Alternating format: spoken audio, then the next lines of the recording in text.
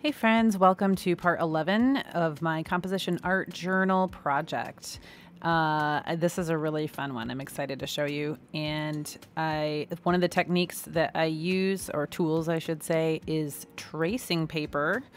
Remember that stuff when you were a kid? So first I tried to freehand a brain, and that didn't work. So I printed up this image of a brain, and at first I cut it out thinking I would trace it that way. I didn't really need to cut it out, but I use tracing paper. That's what that is. And you can get it on Amazon or whatever. I'll try to find a link for you. And shiny side down. And then you can take either a stylus that's got, kind of like a ball on the end, or a pencil is fine. And it leaves a black mark. So black on black, I didn't know if it would show up enough for me to see it, but it did. So then I just went in with my acrylic marker, this metallic silver, because I knew it would write really well on this black acrylic paint and that it would show up really well. So I'm starting with the left side of the brain, the analytical side of the brain. And you'll see where I'm going with this very quickly, because my husband and I are complete opposites in so many ways. We have very little common ground when it comes to personality and the way that we process and things in life, but we make it work. So I wanted to do a journal page to kind of illustrate that. And we both have strengths and weaknesses, and so sometimes, of course, it creates conflict because we don't understand each other. But somebody put it really this way. They said it takes a positive and a negative for a battery to work. And so I thought I like that, because together we have some energy going. So this is me over here, the pink creative side, the right side of the brain. So I know they used to say that if you're left-handed, if you write left-handed, that your brain is kind of like flip-flop, so that you're right brain dominant. I am right-handed, but my dad is left-handed, and he always used to joke. He would say, "I'm the only one in my right mind." So for this project, I am just contrasting his and my differences using the brain analogy, because I would have to say that he's more left-brained, I'm more right-brained. So for the logical side or analytical side, I wanted everything to be very square. I wanted straight lines and make it look very technical, because that is where that side of the brain, how that side of the brain works.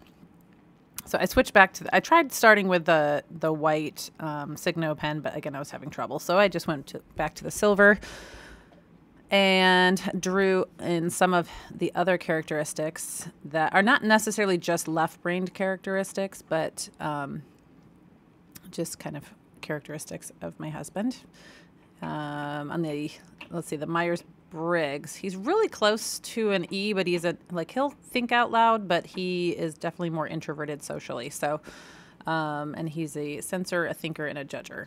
And I think I've mentioned the Myers-Briggs personality before, if you happen to catch that video, but it's just a fun way of understanding ourselves, understanding how different people function and work and process and all that good stuff. So yes, my husband is so that word that you can't see there is critical.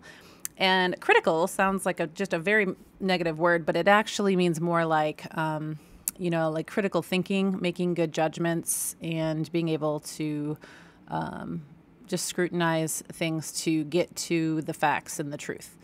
So over here on the right side of the brain are all the creative, visual, optimistic, subjective, intuitive. So I'm just writing words that describe me. And maybe I'm inflating myself too much. Because I think of all the words on the right like, oh, these are great words. These are great things to be. But there's really not, I think there's kind of almost a danger in being all one side or the other. And we all have both hemispheres of our brain, and we use both sides. We just have a tendency to have one be the more dominant side.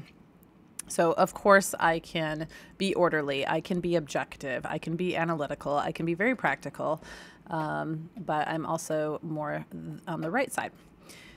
And my husband's a very hard worker. He's very disciplined. He works from home, and I could not do what he does. As far as distractions, I would just go crazy because, every time the dog barks or somebody needs something or interrupts, I would probably pull my hair out. But he's just, Mr. Calm and very disciplined. That's our dog, Kahlua. She's a golden retriever.